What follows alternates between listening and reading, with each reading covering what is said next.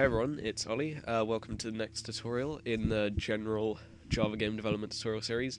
In this tutorial we're going to be improving on the state manager that we made. Last time when we did it the graphics were a bit glitchy and the code was a bit inefficient. So what we're going to do today is we're going to update this in a way so that state is going to extend something called canvas, and then what that's going to do, it means instead of doing what we did last time, where was it, render current state, and we draw the screen, we actually won't need any of this. All we'll need to do is add the canvas to the main JFrame, and then when we don't want that state anymore we'll remove it. So let's just begin. In our state class, the first thing I'm going to want to do is extends canvas and then import that. So that's the first step done, and now what we're actually going to do is let's find our render method. Here we go. In our render method we're going to make some space because we're going to be working in it today. First thing we're going to do is make a buffer strategy. Buffer strategy is basically creating something like double buffering or triple buffering. So we write buffer strategy B, and we can say first import buffer strategy, and then we can say it's equal to get buffer strategy, and that's a built-in method from Canvas, so that's fine. We can use this method. Now the first time render runs, get buffer strategy is going to return null. So what we need to do is we need to say if B equals null, we need to create the buffer strategy, and this is also a built-in Canvas method.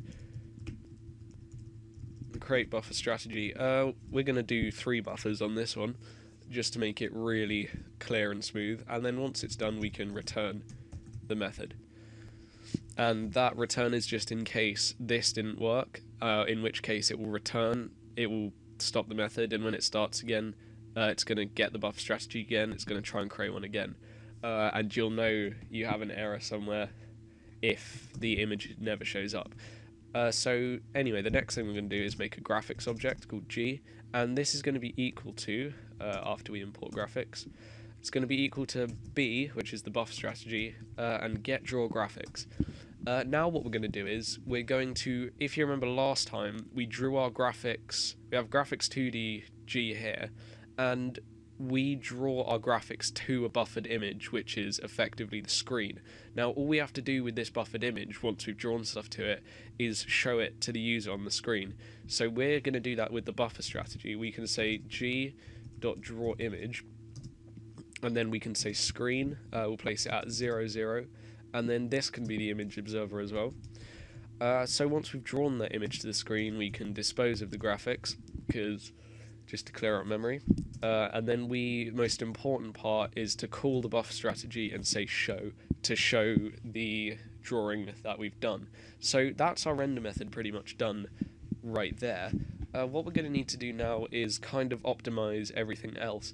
So now that we've got the render method, if we come back to our menu state, which was our example state, and we said this is the menu state, oh, that's reminded me of another thing. We're going to rename this get graphics 2D, because get graphics is actually a Canvas method, and it's not gonna, and we want to create our own method. We're not overriding the Canvas one. So get graphics 2D, and then back in menu state change that to get graphics 2D. So this render method, once we've drawn stuff to our screen, what we want to do is we want to call super, which is the super class, which is state, and we've just done that whole render method. What we need to do now is make sure all of this happens, and we do that by saying super.render, and that's done right there. So we can just leave that like that. So now that that's done, we can draw stuff. Remember to always call that super method. We can come back to the state manager, and we don't need any of this for the render current state. All we have to do for the render current state is actually we don't need either of these. We don't need the render current state. We'll keep the update current state.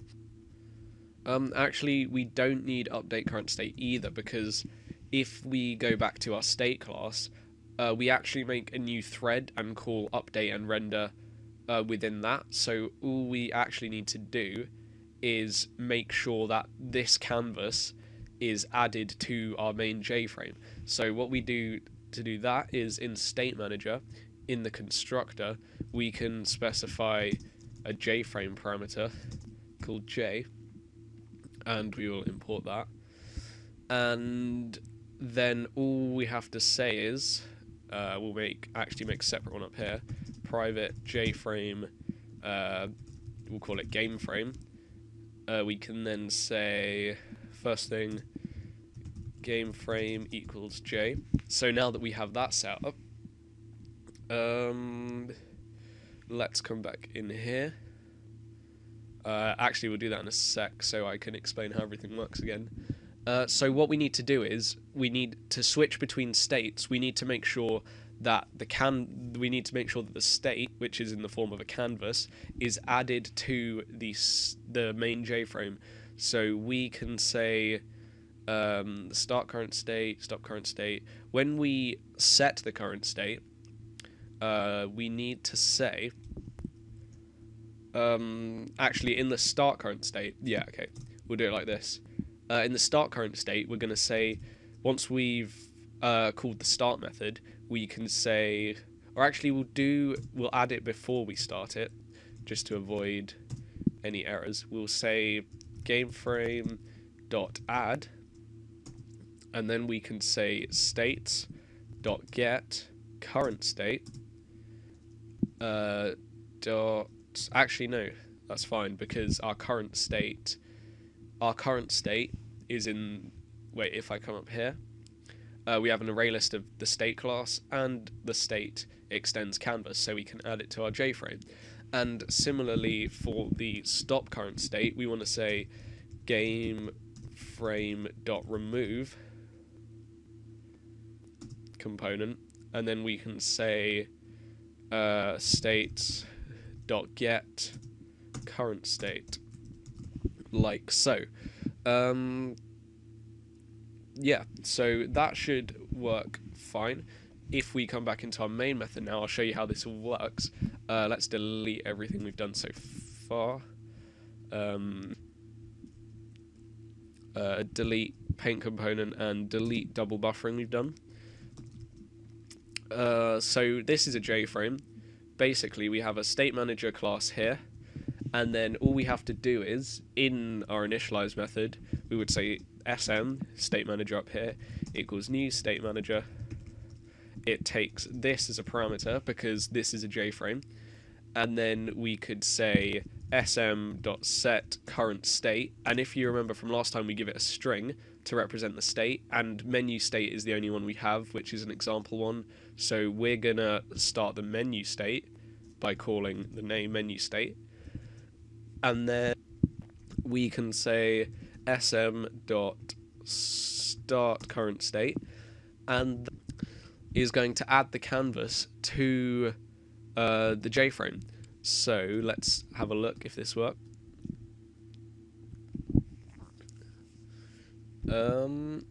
Okay, something went wrong. Let's just check.